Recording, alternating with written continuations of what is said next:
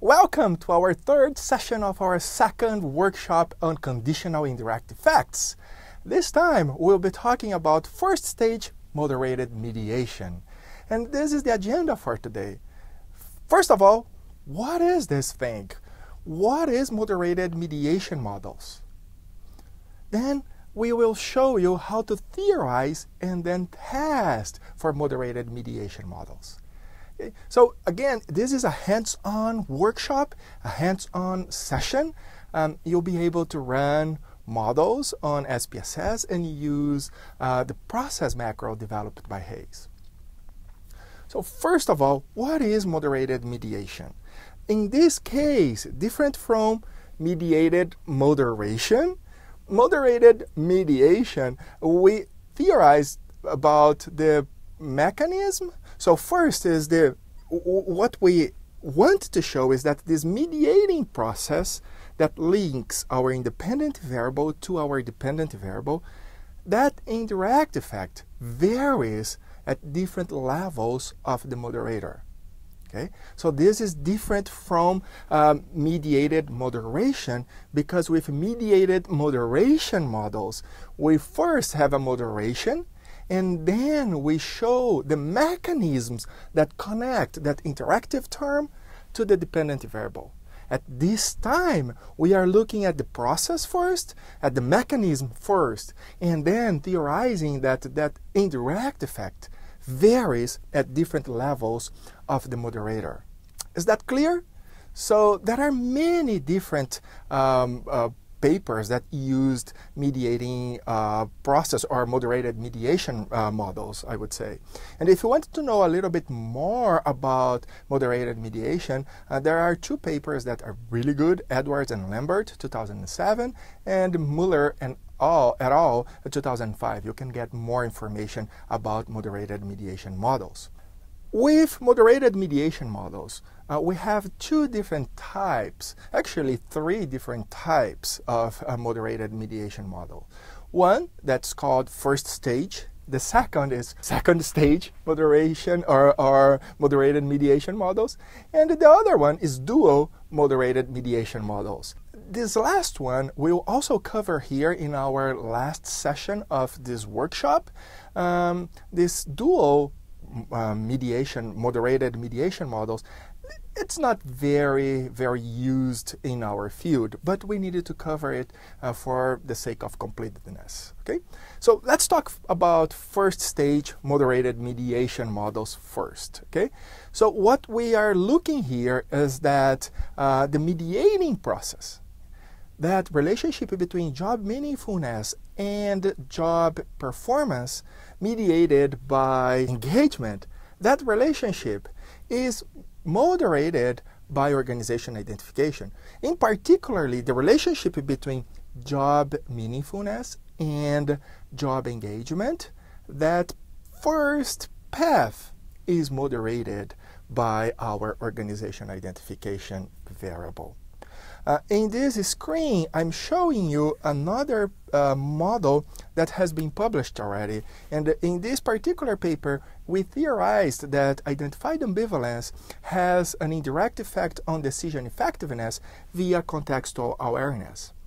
And this first path between identified ambivalence and contextual awareness is moderated by trait self-control.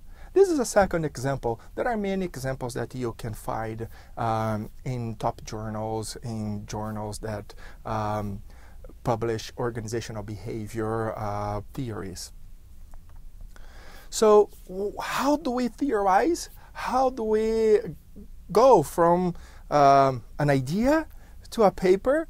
So you first need to theorize about this indirect effect, about the mediation model. So the independent variable influences your dependent variable via your mediator. So this is a very similar figure as the one that you saw in one of our initial sessions in the workshop about mediation and moderation. That's a very common, very simple figure. The second step in theorizing about first stage moderated mediation models is to theorize about the interactive relationship between your independent variable and your moderator on your mediator. Okay.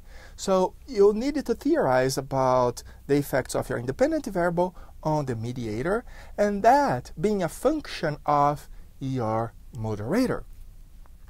Finally, you theorized about the whole theoretical model. So you can say, for example, that job meaningfulness influences job performance via job engagement, but that indirect effect is a function of your moderator organizational identification. So that's how you theorize about first stage moderated mediation models. And then how do you test for it? So again, it's pretty simple. There are 5 steps.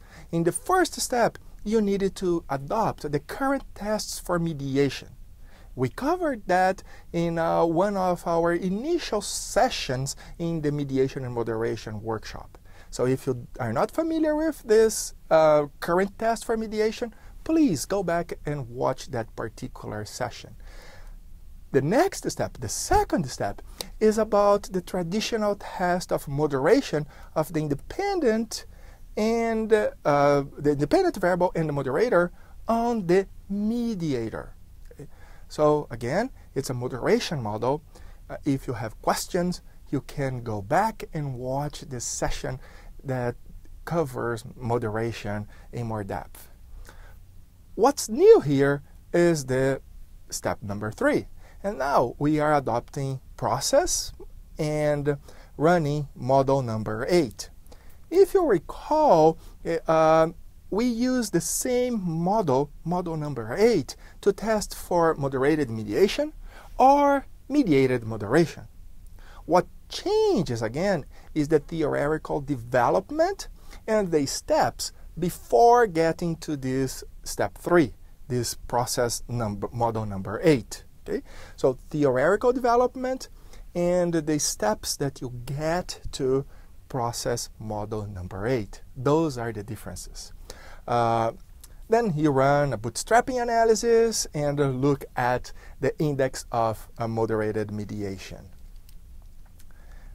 Let's do it. Let's run these models. So this is actually the model that we'll be running. And again, we are theorizing that job meaningfulness influences job performance via job engagement, and that indirect effect is a function of organizational identification.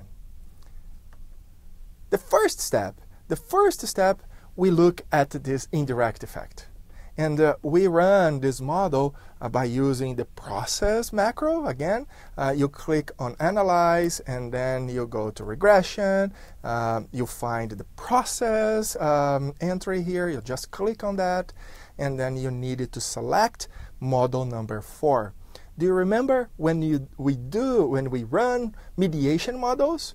Most of the time we use model number 4. So that's extremely important. Choose the right model. And then you populate your screen. So you have your dependent variable being job performance, independent variable being meaningfulness, and the mediator being engagement. Go to options, select the total effect models, and the Sobol test as well, just for completeness again. Click on OK. And once you click on OK, you'll get the results for the indirect effect model. I'm not showing all the results here, all the coefficients here, because we've already covered that part in a prior session. So if you want to see the output for mediation models, go to the session that's exclusively about mediation models. And then we move to the step number 2. And in step number 2, we look for the moderation. We look to see and we test for the interact effect. Is that interact effect significant, or does it significantly predict the mediator, job engagement in this case? Go to process, similar steps, and then instead of using number 4, model number 4, we are adopting model number 1. And the reason for that is because we are running a moderation model and not a mediation model anymore. So another difference is that our outcome variable will be job engagement, will be our mediator. We have job meaningfulness as independent variable and organization identification as our moderator, as our moderating variable. Don't forget to mean center of the products, to ask for a mean center for products, and also to print the coefficient of the model with coefficient covariance matrices. The reason is because we needed to plot the interaction term, and we need the coefficients that we'll get from this particular table. Click on OK, and you should get the output. Once again, I'm not covering all the coefficients, all the output in this particular session because we did already in one of our prior sessions on mediation and moderation. If you're not familiar, go back and watch that particular session. You'll get more information that can be helpful to you. The third step is to run model number 8. And now we are testing for the conditional indirect effect. So we are building on the prior models, and if those models you have a significant indirect effect, if you have a significant interaction effect, those are initial indications that you may have a conditional indirect effect model. And now we are testing for this conditional indirect effect model. Go to Process, select model number 8. Okay. And here you have your dependent variable, your independent variable, and your mediator. Mediator is job engagement. Our moderator goes all the way down here to the proposed moderator W. And the reason is that model 8, it's a requirement to have variables or moderators in this W position here. If you put your variable in the wrong place here, you will get an error message. So be careful. You need this model number 8 with your moderator on the moderator W. Mean center for the products because you have an interaction term. Don't forget that. And then you can click on OK. And now let's take a look at the output because this is different. Double check. You have the model number 8. So you selected the correct model, and that's extremely important for you. If you don't do that, then you may get results or coefficients that are not for your model. So you can get wrong results, basically. And let's take a look at the next session. So if you scroll down, now you'll see you have 2 steps here. In the first step, we are looking for the effects of the interaction term on our mediator. And the interaction term here is the interaction between job meaningfulness and organization identification. And that interaction term has a significant relationship with our engagement variable, our mediator. So we have some initial evidence for the conditional indirect effect. And then the second step, we look at the relationship between our mediator, job engagement, on our dependent variable, job performance. And here we do find a significant relationship between engagement and performance. P is less than 0.05.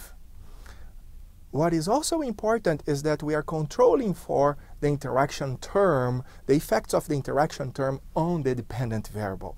Here the interaction term is exactly the same term, meaningfulness times job organization identification, and we are parceling out that effect on our dependent variable. So the next step is to look at the bootstrapping results.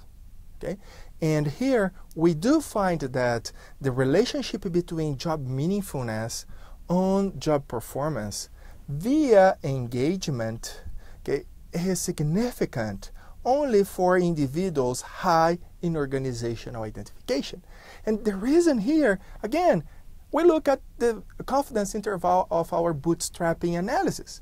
And if there is 0 in the confidence interval, that relationship is not significant. The indirect effect would not be significant. But if there is no zero in the confidence interval, then we do have a significant indirect effect. In this case, for individuals high in organization identification, there is no zero in the confidence interval. So it goes from 0.04 to 0.05. But for those individuals who are low in organization identification, one standard deviation below the mean, we do find that zero in the confidence interval. So the indirect effect is not significant. The final step is to look at the index for moderated mediation, or index of moderated mediation. We see here that the bootstrapping analysis, the confidence interval of that particular index, does not have zero in it. So we also find evidence for a significant conditional indirect effect. In this session, we covered first stage moderated mediation, and we not only described how you should theorize about moderated mediation, but also how to conduct a test on moderated mediation. Thank you.